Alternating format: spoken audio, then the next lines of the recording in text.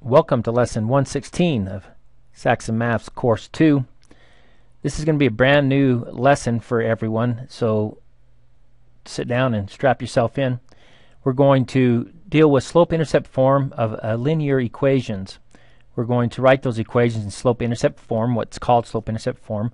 We're also going to determine the slope of the y-intercept from an equation written in that slope-intercept form, and we're going to graph linear equations using the slope and the y-intercept. So let's go ahead and get this done. Let's do it. It's really simple once you get the concept down. So let's practice a little bit together. All right, so first of all, let's talk about slope-intercept form itself. It's written as y equals mx plus b. The m is equal to the slope, and the y, or the b, is equal to the y-intercept. So when you look at y equals 2x plus 3, the 2 means that the slope is 2, and the 3 means that it crosses over at positive 3, or positive 3 on the y-intercept. If it was minus 3, then it would be negative 3 on the y-intercept. So if you look down here, see this 3 right here? See where it crosses, right? That, in this case here, it crosses on the 4 instead of the 3, because it's talking about the y-intercept being 4 on this one here. But on right 3 would be where it would cross over for this problem up here. So y-intercept is the point at which it crosses over. So if I was to come down here and go like this, the y-intercept would be negative 3. If I was to go like this, the y-intercept would be 0, which you typically won't see. But it's where it crosses the y-intercept. That's the y-intercept. Okay. So let's look at this. Here's three equations, 2x plus y minus 4 equals 0, and 2x plus y equals 4, and y equals negative 2x plus 4. All three of those say the exact same thing. They all have the same slope right here.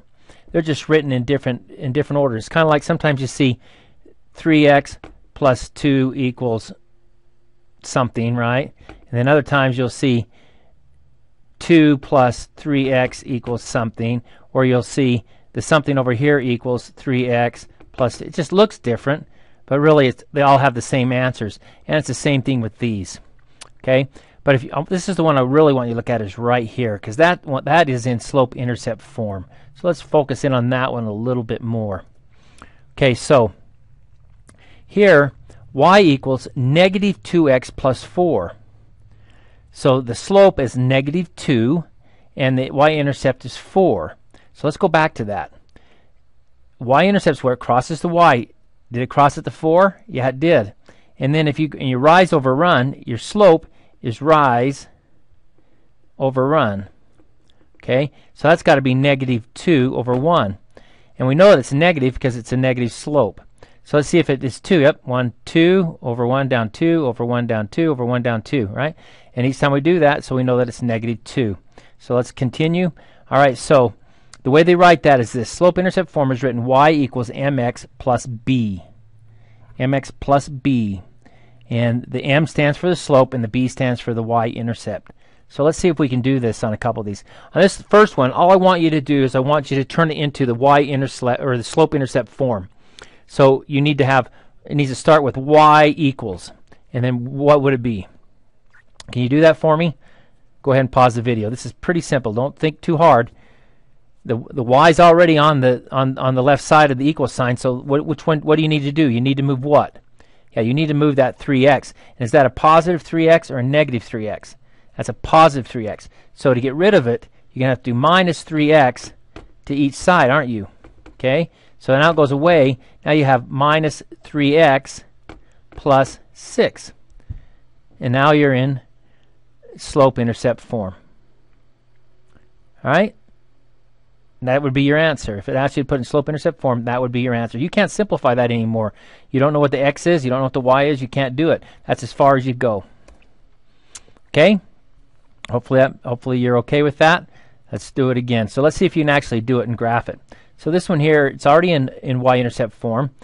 Y equals negative 3x plus 6 using the slope and y-intercept. So plus 6. So where is the line going to cross the y-axis? That's right. It's going to cross it right here at the positive 6. Okay, so we can go ahead and mark that. We know that. Now, negative 3x, we know that that's going to be our slope is going to be negative 3. So if it's a negative, is our line going to go like this, or is it going to go like this? It's negative. Remember, it's negative. So our line's going to look like this. So we're going to start right here, and we've got to go. Our rise has to be 3, so and over 1, right? Because this is 3 over 1. So I'm going to go down 1, 2, 3, and over. Put a dot. Down 1, 2, 3, and over. Put a dot. Down 1, 2, 3, and over. Put a dot. Now I can take and I can just draw my line, and you can see that there is a negative slope, and it crosses at the 6th intercept. So this is the slope. This is the line for this equation right here, y equals negative 3x plus 6. Now sometimes they'll go over and down 3, over and down 3, over and down 3. Whichever way you want is fine, just so you keep them straight and you know that it's a negative slope. Let's see how they did it. Okay, so let me get that out of your way so you can see it. Okay, so they went over and down 3, over and down 3, over and down 3. Same thing, but you see that's the slope, that's the line that we got. So when we graph the equation, that's what it looks like. All right, let's try it again. Using only the slope and y-intercept, graph y equals x minus 2. I'm going to give you one hint here. There's a 1 in front of that x. Right? You can always assume that. Okay, so go ahead and see if you can do this, and then restart the video. Okay, so first thing I'm going to do is I got my y-intercept, and it tells me it's at negative 2. Minus 2 is negative 2, so I know it's going to cross over right there at negative 2. Now, I've got a 1x, so rise over run is going to be 1 over 1. So I can go up 1. Let's see if I can do this. I go up 1 and over 1, up 1 and over 1, up 1 and over 1, up 1 and over 1, up 1 and over 1. So I got a dot here, a dot here, dot here, dot here, and dot here. So I go just like this. That's going to be my line. That's not a very good line, is it? Should go right through there. There we go. Now I'm straight. Okay. So that's what you should have gotten. Hopefully you graphed the same thing, came up with the same answer. And there it is. Let me erase it again so you can see it a little better. All right. Again, up, over, up, rise over run, rise over run, rise over run. All right, and because this was a positive x, we knew that our slope would go this way. If it had been minus x, we know it would have been this way. All right? Okay, so now let's put it into a word problem. We know how much we love word problems, right? They stretch us to think. So Robert noticed a bird's nest in a line with the slope of his roof. He knew that the slope of the roof was 4 and 12. He also knew that the edge of the roof was 8 feet high. So in this case here, we've got a rise of 4 and a run of 12, and he's already starting 8 feet in the air. So he measures 48 feet from the edge. So he measures here, goes 48 feet to where the nest's at, and then he wants to calculate how high the nest is. So the way you could do that is you can do that by creating a table here. And if you start right here at 0, ground 0, right? There's no run yet. You're right here, right here. When you're right there, you're how high up? You're 8 feet high.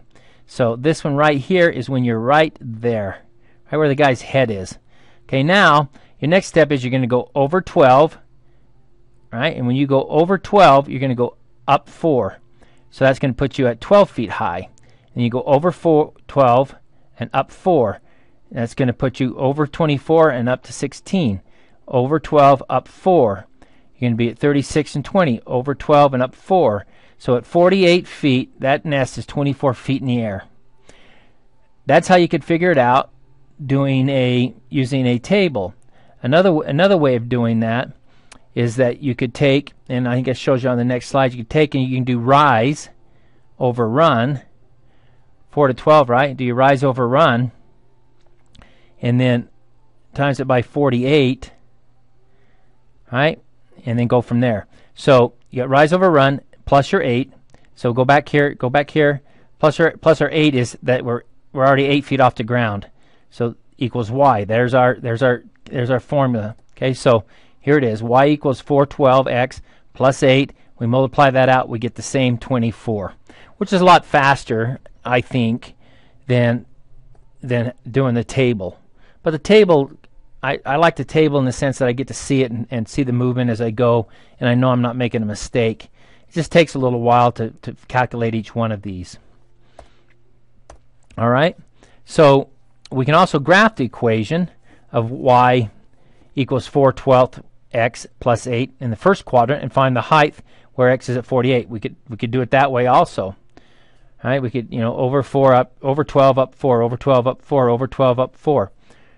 All right, we could do that here. We're going over 12 up 4, over 12 up 4, over 12 up 4, over 12 up 4 till we get right here, and then we come down here and we see it's at 48. So we could have done it that way also. So there's 3 ways you could do it, whichever works best for you. I really like using the slope-intercept form, and of course that's why we're having this lesson, right? Okay, so that's it. I know that's a lot together. It's going to take a lot of practice before you get that down. I don't expect you to be pros at it. Do your best. Here's your TIDs. Please do those. Submit them to me tonight electronically. We'll see you tomorrow. Take a minute, watch the video again if you got time. We'll see you tomorrow. Thanks.